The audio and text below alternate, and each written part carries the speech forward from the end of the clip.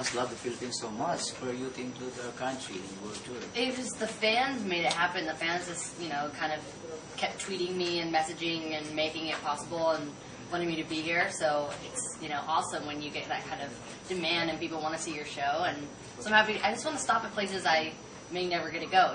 This is somewhere I've always wanted to go, and so I want to come here and visit. Nice of you to have regular contact with your fans.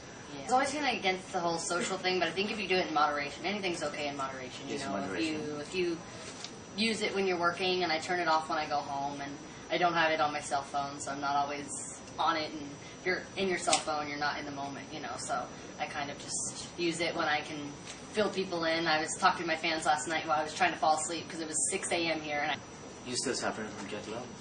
I'm actually really hyper. I don't know why I'm so hyper today. I feel like I'm kind of like sleepwalking. It's like when you're past that point of tired.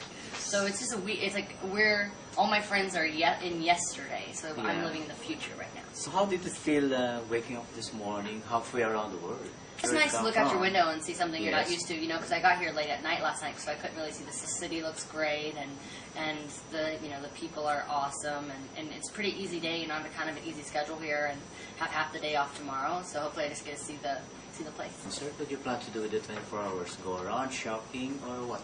I'm kind of just want to lay by the pool and hang out with my friends. It's nice that everyone I'm with I love, so just hang out. My mom, of course, wants to go shopping, so who knows.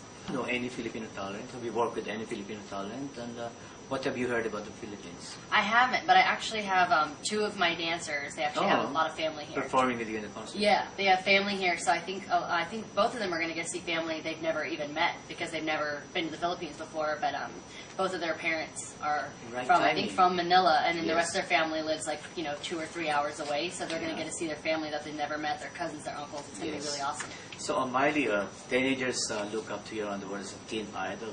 How do you feel about it? I think of myself as I'm really lucky just to be able to, that my voice matters, and a lot of teenagers don't think that they do. But you can't take yourself on as there's a difference between a role model and a parent. You can't take that on. You got to know, you got to live your life, and the mistakes you're making, those kids, whether their parents know or not, are doing the exact same thing.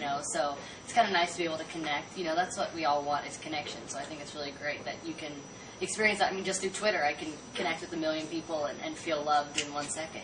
It's very rare that people hit that.